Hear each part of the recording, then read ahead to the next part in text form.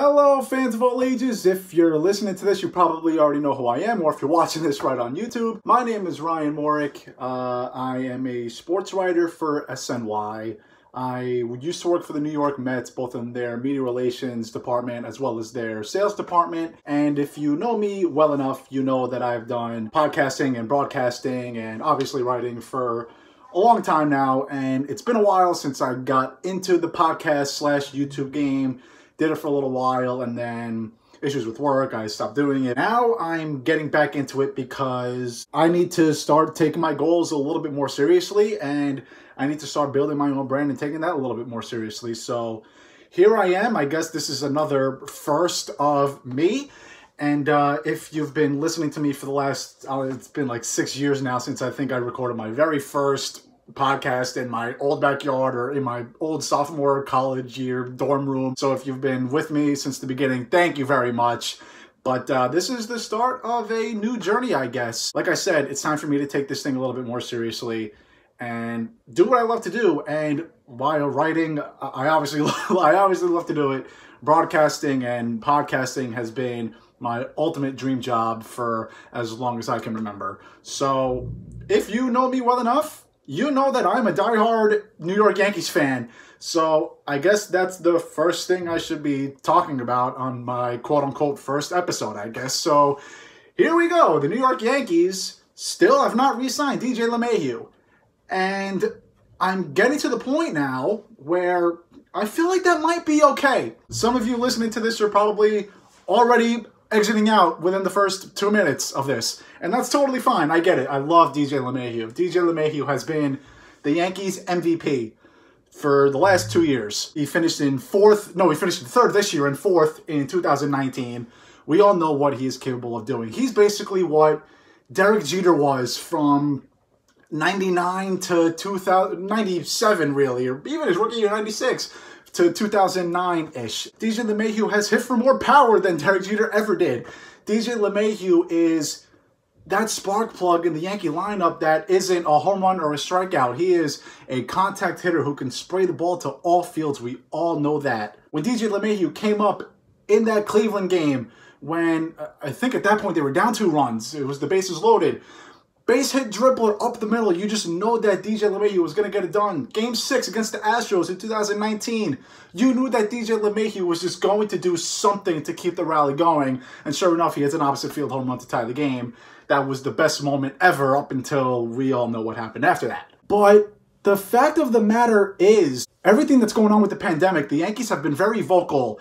And they've been pretty honest with us. And they have said that they've lost more money than just about anyone in all of sports, let alone baseball. So with that being said, I feel like Yankee fans need to have some real expectations here. And I feel like Yankee fans need to realize that they might not be able to bring in DJ LeMahieu and Michael Brantley and Masahiro Tanaka and Trevor Bauer. The Yankees are really going to have to pick and choose what they want to do this offseason. And that's weird for Yankee fans to say because Yankee fans never miss out on the guy that they want. 2009, CC Sabathia, AJ Burnett, Mark Teixeira. Surely enough, Teixeira fell in their lap.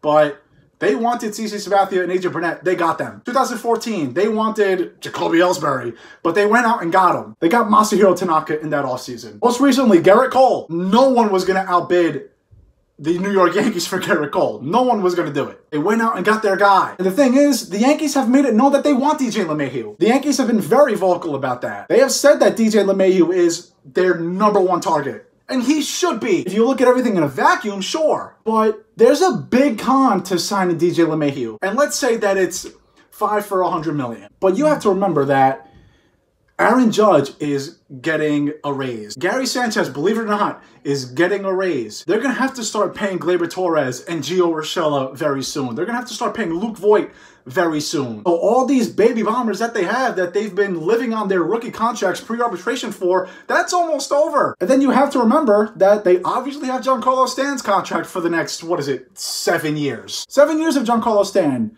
And I'm okay with that. Stanton needs to stay healthy, but when he's on the field, he's a great player. We all know that. We all saw what he did in the postseason. But again, believe it or not, money is tight for the New York Yankees. And that's an odd sentence to say, but it's true. And you look across town, the New York Mets, they're involved in just about everyone. They're very close to getting James McCann. They're very close to getting George Springer. They're still in on Trevor Bauer. They could still be in for JT Realmuto. It doesn't sound like that's a realistic option for them because this is my point with the Yankees. I get it. Steve Cohen is this rich multi-billionaire who's by far the richest owner in all of sports. Even Steve Cohen can't get JT Realmuto and Trevor Bauer and then trade for whoever, Mike Trout. He can't just spend hundreds of millions of dollars just because he can. This is a business where you need to be smart in how you're spending your money and where you're deviating it to. And that's the situation that the Yankees are in. And what's one of the biggest problems with the New York Yankees, and has been for years, starting pitching. And then when you look at this rotation, and Aaron Boone has not hesitated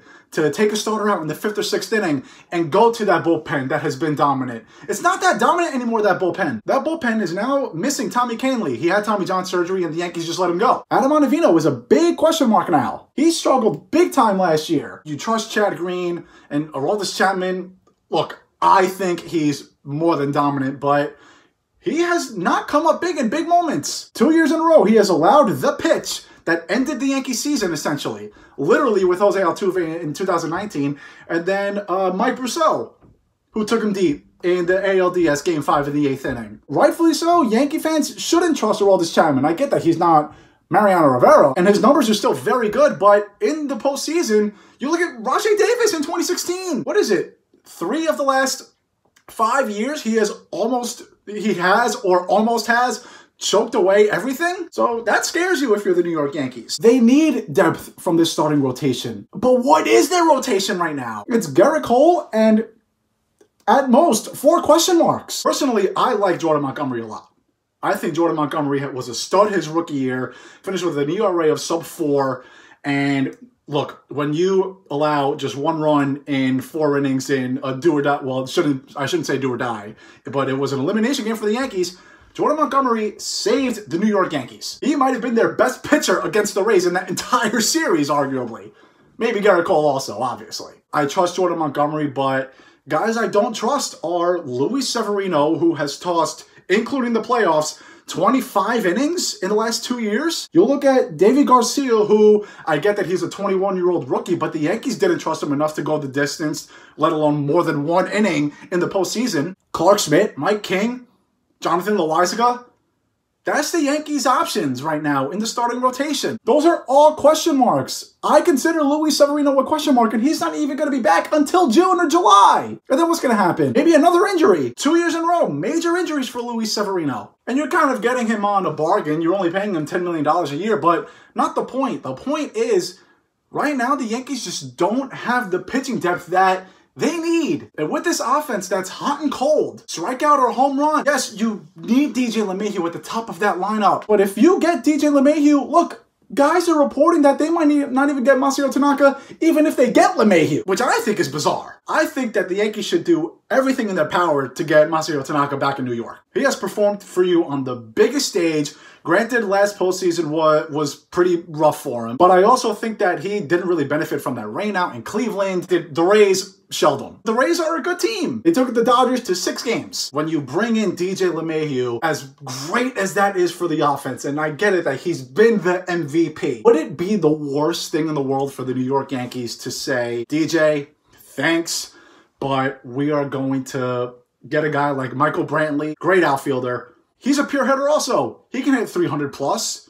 He can hit 20-somewhat home runs at Yankee Stadium nonetheless. No, he's not going to hit 350 like DJ LeMahieu did. But remember what LeMahieu was when he first came to New York. He wasn't on the opening day roster in 2019. He was hitting, what, 230 away from Coors Field? I think if you gave Brian Cashman some truth serum, he would say, we never expected that out of DJ LeMahieu. This is now the player that he is. And let's say, maybe if you do get Michael Brantley, he has some sort of resurgence and does become that type of hitter. But let's just assume that he's not. Let's just assume that Michael Brantley does what he's been doing for the last 3 years. You have the guy in the top of your lineup who's not going to strike out, who's going to work pitches, and then on top of that, you can afford to re-sign Masahiro Tanaka. Are there any other better options right now on the free agent market? And it's not like Masahiro Tanaka is going to cost that much money. The The Yankees didn't even bother him to offer him a qualifying offer. And it doesn't really sound like a lot of teams, I'm sure that they're interested in Masahiro Tanaka, but have we heard anything that's coming close to a deal? I think the Mets are keeping tabs on him, but again, he's not going to cost you that much money. And if you're the New York Yankees, you couldn't wait to sign J-Hat for what was it, 3 for 36? You can't wait to bring J-Hat that kind of contract, but you're hesitant about giving that to Masahiro Tanaka? And I know what everyone's going to say, his elbow. I can't even talk anymore. That's a non-issue. It hasn't been an issue since it happened. Masahiro Tanaka, ironically enough, over his entire duration of the contract with the New York Yankees, he was the healthiest pitcher. CeCe went on the IL a couple of times. Severino has 2 major injuries. Jordan Montgomery got Tommy John surgery. Michael Pineda couldn't stay on the field for more than 100 innings in a season. Masahiro Tanaka, you were able to pencil him in for at least 150 innings. And I know that the ideal number for a pitcher is 200, but again, keep in mind that Aaron Boone was never hesitant to go into this bullpen, ever, because that was the strength of the ball club. And yeah, Masahiro Tanaka did go on the IL a couple of times, but it was never for his elbow. That, to me, is a non-issue. If it hasn't been an issue in 7 years, I would be very surprised to see a team not take him in. Who knows? Maybe the Yankees actually do know something. Maybe that is the reason why they didn't give him a qualifying offer. Or they are interested in bringing him in for multi-years for cheaper, which I think is a very good possibility, similar to a J-Hat deal. Why wouldn't you want to give that to Masahiro Tanaka? He's been there on the mound for your biggest games in some of the most recent years. And again, he didn't perform this past postseason, I should say, but the guy's a dog. Yeah, he might give up the long ball, but when he has his stuff, he's on. So I think if you're the Yankees, I think you really need to pick your poison and say, look, we can either get DJ LeMahieu, and then, honestly, if they take DJ LeMahieu, they could probably take a shot at like a Corey Kluber, who would be a low-risk, high-reward for 1 year, a few $million bucks, which I'm not totally against at all, because if Corey Kluber is what he can be, he's a Cy Young candidate. He's already won 2. But do I really think that the Yankees are just going to spend that kind of money if they sign DJ LeMahieu to $20+ million? I don't think so, because you do have to pay all these young guys again. Every year, it has been, they don't have enough pitching. They didn't get Patrick Corbin. They didn't get Justin Verlander a few years ago. But do I really think that the Yankees are going to get LeMahieu and then bring in a guy like Tanaka or Jake Odorizzi? Charlie Morton's already off the board. Drew Smiley's already off the board. Mike Minor's already off the board. There's no shot in hell that they're going to get LeMahieu and Trevor Bauer.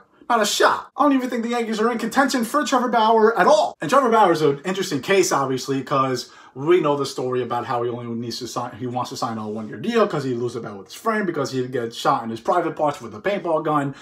Weird, but whatever. If you're a Yankee fan, what would you rather have? DJ LeMahieu, second baseman, Gold Glove, MVP candidate for 5 years. We don't know what that's going to look like, by the way, in his age 35, 36, 37 seasons.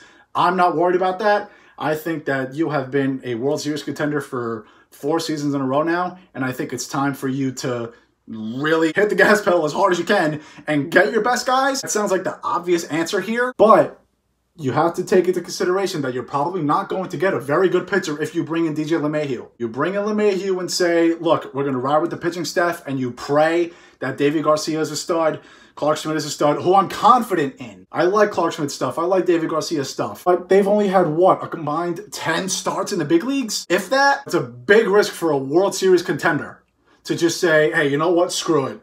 We don't need pitching. When we saw a pitching staff that, like the Tampa Bay Rays, we saw a pitching staff like the Washington Nationals who had a crappy bullpen, but their starters were amazing. Houston Astros obviously making the World Series with Verlander and Gerrit Cole and Zach Greinke. And then their bullpen was lights out in October out of nowhere. So you really need to pick your battles. Would you rather have DJ LeMahieu and have, it can be a very elite pitching staff, but if they're not good, you are screwed. So would you rather have that? Or would you rather have Masahiro Tanaka back and Michael Brantley? I don't know what kind of money each of those guys are looking for. I think that if you're the New York Yankees, you really need to decide if you want one player or some depth in both the field and in your rotation. We'll see what happens with LeMahieu and Tanaka, etc. If you are listening and or watching, thank you, first of all, for your support and even clicking on this in the first place. It means a lot. Keep listening and watching. I'm going to pump out some more content for all you guys to enjoy. So